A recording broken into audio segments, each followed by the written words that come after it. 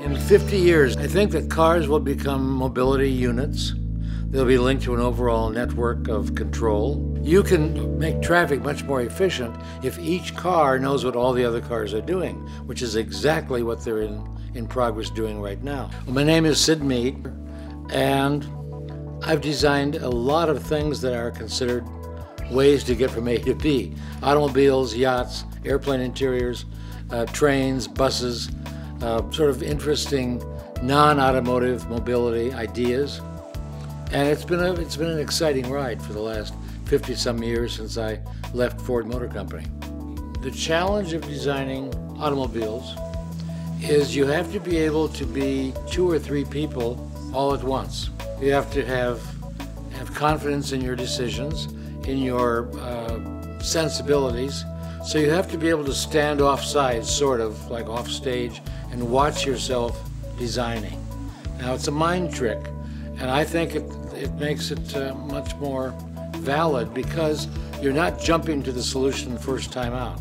You're giving yourself time to think, and that way you come up with new ideas. If you stop too soon in the process, you're robbing yourself of choice of all the things you've thought of. I was trying to think of a mobility idea that was one person footprint. So you could be in a crowd and then suddenly have your own mobility capability right away. And so I came up with wheel pants. They're sort of like an exoskeleton. And the gyro's in the small of your back, so you don't have to worry about balance. And the wheels are at your ankles, and you can rotate them down so you can sort of skate, but you don't have to worry about balance. And you literally could then walk around if you put the wheels up alongside of the outside of your calves. And this is illustrated in the rendering that I did of the 200th running of the Kentucky Derby. The whole idea of designing vehicles for movies, you're helping the director illustrate the story, which has a social and a technological setting. And you have to be aware of that because you don't want to jar the story. It has to be consistent. And that's what I think makes the vehicles and the story of Blade Runner so iconic and durable, because it never violates its own technological format.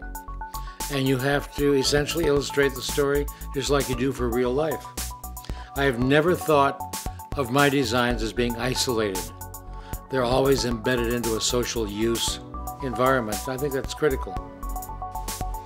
Well, the car I wish I had designed, and at the time, it was my first luxury car to purchase, a 61 Cadillac Coupe de Ville. It's beautifully proportioned, and the fact that it had this, what they called a skag fin down the side, gave it this floating, linear quality.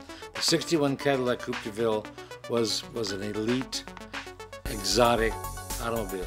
I wish I'd worked on that. There's one car that I'm glad I had nothing to do with, and it was the Pontiac Division Aztec. Now, the original idea was to make this sort of the Swiss Army knife of automobiles. It could be used in camping and drive around the city and so forth. It is an astonishingly awful, awful vehicle. Functionally, perhaps, but the appearance of it is astoundingly bad. I'm so glad I had nothing to do with it. The advice that I would give of those, much younger than I am, just entering the whole field of design, and more specifically automotive or mobility design, and I think that's what it will be called eventually. Automobiles will become sort of an antique reference. But I think you have to remember everything you see. You have to fill your mind and have your own catalog of triggers and everything from nature, natural shapes and forms and colorations and logic, to mechanicalness in that odd link to just natural reality. And I think you have to be able to pay attention to the technical aspect, but inside the boundary of imaginative invention. If you can successfully invent your way around the problem, you've won the game.